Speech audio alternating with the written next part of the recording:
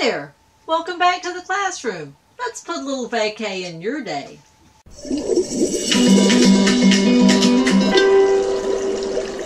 Today's vacay Q&A comes from Emily in Pensacola. Emily says, "Hi Miss Kears." Hi Emily. "Thank you for defining a problem I have been wrestling with for years. I have no reason to complain. I have a great job, a wonderful husband, sweet children, and a nice house. Everything I want. But I'm always frustrated, tired, and cranky. I now know it's ennui, but what can I do about it today? I'm desperate. What habits can I plant to be healthier, happier, and more relaxed?" Well, Emily, you sound like you are a prime candidate for ennui, because ennui is by definition caused by overindulgence and satisfaction. So it's not necessarily an overindulgence in food or alcohol, but more of an overindulgence in the good things in life. Just like what you describe here, the house, the family, the good job, the pets, all the wonderful things in life. But all those things come with a level of responsibility. So the first thing we have to do is pay attention. Look around, because of course we have responsibilities to our home and our family and our job, and those responsibilities are things that we have dedicated ourselves to. But what else are you doing? Are you spending time with people because it's important to them but not necessarily important to you? Are you doing favors for friends because it's hard to say no? Are you engaging in activities that it means more to the other person than it does to you? If that's the case, that's a primary cause of your ennui, because you're simply spread too thin. You have to dial it back and focus in on those responsibilities that are most important to you.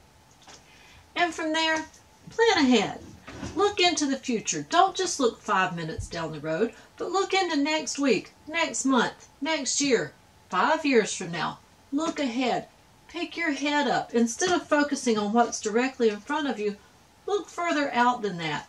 So if next week you know that you have a busy week, look ahead on the weekend and make sure that you have groceries in the house, gas in the car, everybody has clean clothes. Look at it in advance to make sure that it doesn't catch you unaware and light your tail on fire at the last minute. So when you do have some downtime, regroup. Make sure everything is as it should be. And if you don't have any downtime, then you really need to evaluate your obligations, because again, it sounds like you may be spending time on activities that are more important to other people than they are to you. So you have to set your goals, set your priorities, and weed some of that other stuff out. And from there, we simply have to persevere, because unexpected things do happen, and we just have to plan for that too, believe it or not. So when things come up and they light our tail on fire, the best thing we can do is to be prepared on other fronts, and that way when that one thing comes up, we have the time and we have the space to deal with it. Because things do come up. Our tail does catch fire unexpectedly. But when it does, if we're not already putting out a dozen other fires, we can deal with that crisis as it comes, and we can persevere. So the next time you feel like your tail is on fire in a dozen different places, just take a moment and realize that you have to pay attention to where your time and energy is going, and quite possibly dial a lot of that back.